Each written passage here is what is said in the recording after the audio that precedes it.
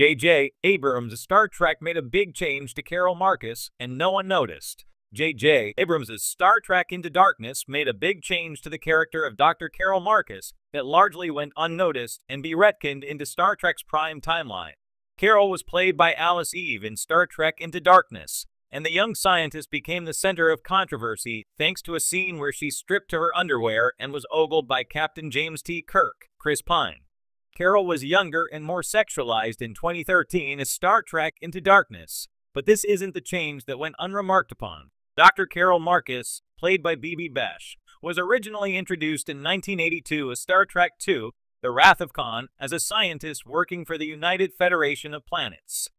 Based out of the Regula space station, Carol and her son, David Marcus, Merritt Buddick, developed Project Genesis and its result, the Genesis device, a revolutionary terraforming technology that could bring dead planets back to life. Carol was also the former lover of Admiral James T. Kirk, William Shatner, who is David's father.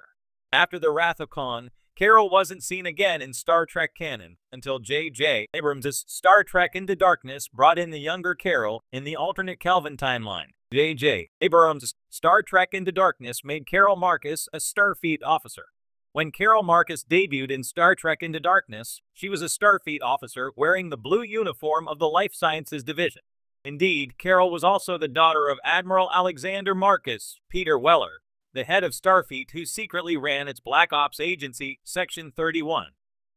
Carol concealed her last name and clandestinely boarded the USS Enterprise under her mother's maiden name, Wallace. Although she lied about her identity, Carol was definitely part of Starfleet since, at the end of Star Trek Into Darkness, she was in dress uniform during Captain Kirk's speech before Dr. Marcus formally joined the crew of the USS Enterprise.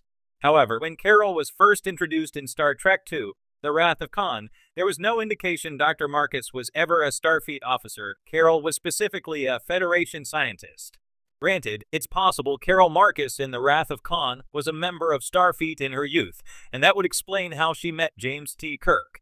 Then again, there are myriad ways Kirk could have met Carol in his early days when he was a lieutenant stationed on the USS Farragut, or even before.